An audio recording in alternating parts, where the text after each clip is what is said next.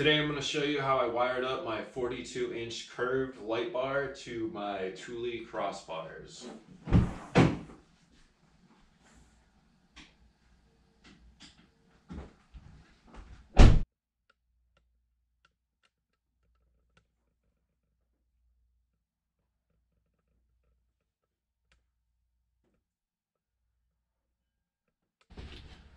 Here we got the empty Thule crossbar, the weather stripping removed.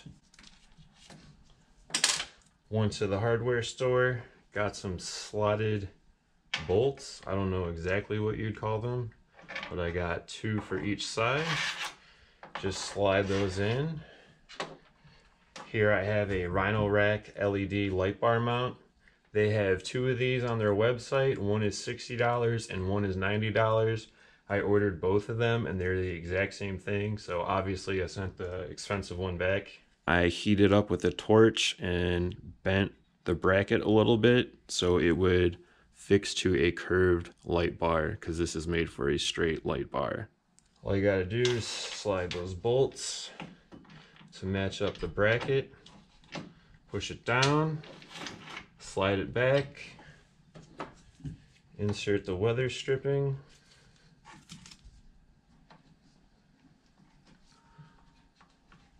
of course that would be the most difficult part.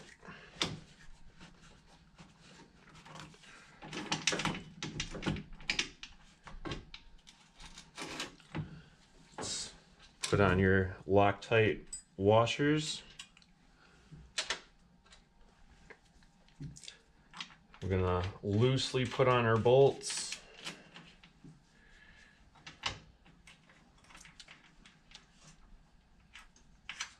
You're gonna want to leave these bolts loose on both sides, so when you put the light bar on, you can slide it back and forth and get it centered with your windshield or the center of your car.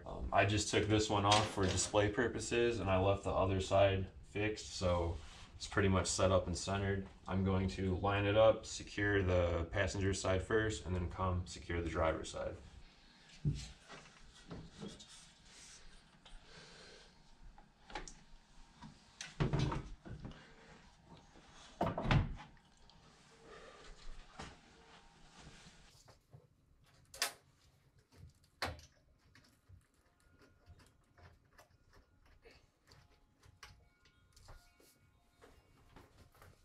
I tightened up the passenger side of the light bar to the bracket. Now I'm gonna tighten up the driver's side.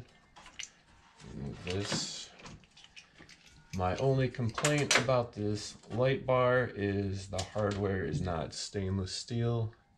Started to rust out a little bit, but that's after 2 years of use, so it's not that big of a deal. I've also had no condensation issues. This light bar also came with a 2-year warranty, so even if it did, just send it back and get it replaced.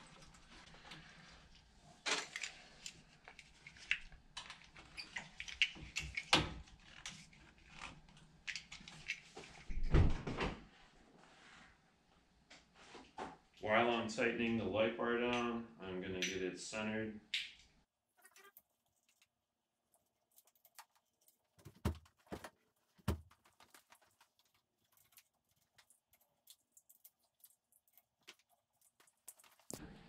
Now that the light bar is attached to the crossbar, I'm going to insert the weather stripping.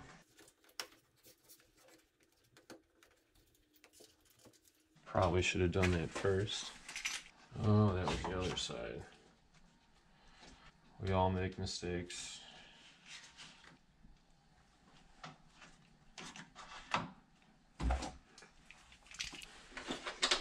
Now I'm going to tighten the bracket down.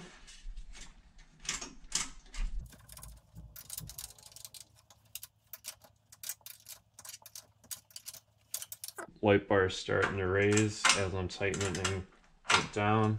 I might come back and adjust the light bar.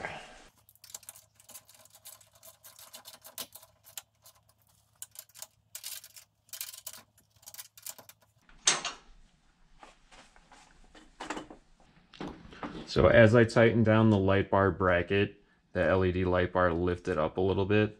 So I'm going to go back and adjust the light bar one more time so it points directly forward. From here, I took the LED light harness and I ran it under the foot boot of the roof rack. It's not under there now. I'm going to fix that.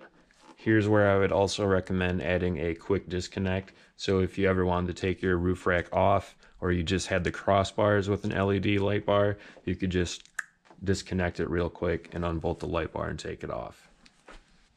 I ran the wiring harness down the window trim. All you got to do is just pull back a little bit. Some of you are probably wondering, does it leak? Do you get water inside? I've had this on for 2 years now and I haven't had any water issues. Believe me, I kept an eye on that like a hawk when I first installed it. Just pop this up, just like so. I'm not going to completely remove it. I don't think I ever did. You can see the wiring harness just right underneath the window trim. All the way down. Wedge it under the foot pack a little bit. Slide the rest of this down.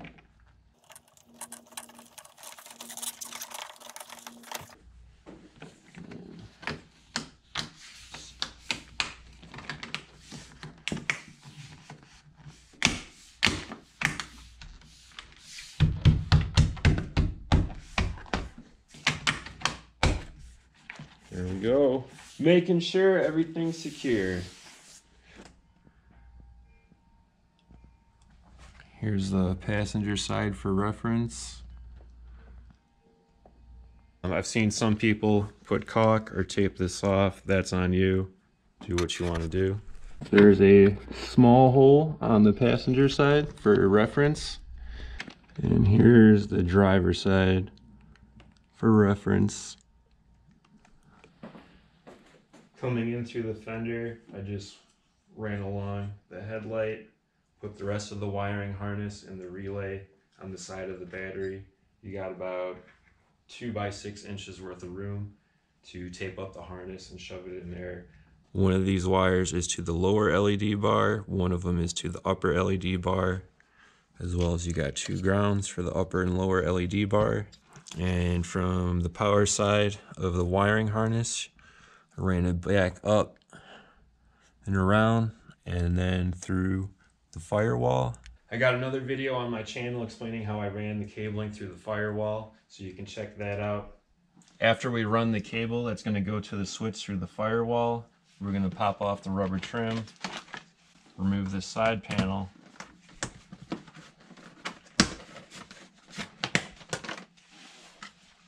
I ran the switch cable up through here, took out one of the factory switches that I was not using.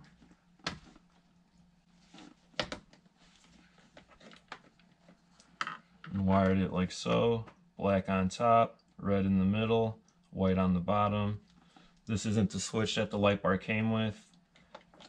I had some other switches laying around and I wanted to make them look all the same. Expand. You can mount your switch wherever you want to, but this is just where I mounted mine. Pop everything back together.